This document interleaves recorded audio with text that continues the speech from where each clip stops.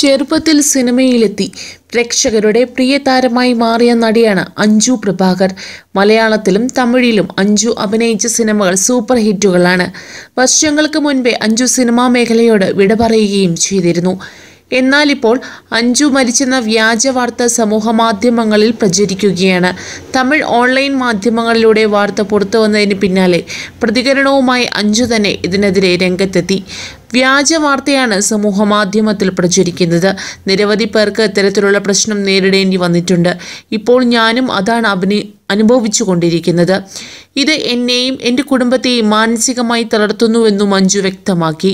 അഞ്ജു മരിച്ചെന്ന വാർത്ത പ്രചരിച്ചതിന് പിന്നാലെ അഞ്ജുവിൻ്റെ സുഹൃത്തും ക്യാമറാമാനും നടനുമായ നാട്ടിയും വാർത്തയ്ക്കെതിരെ രംഗത്തെത്തിയിരുന്നു.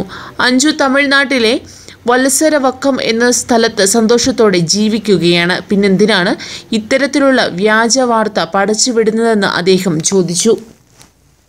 മഹേന്ദ്രൻ സംവിധാനം ചെയ്ത ഉത്തിരിപ്പൂക്കൾ എന്ന ചിത്രത്തിലൂടെ 2ാം വയസ്സിൽ വെള്ളിത്തിരയിലെത്തിയ പ്രതിഭയാണ് അഞ്ജു.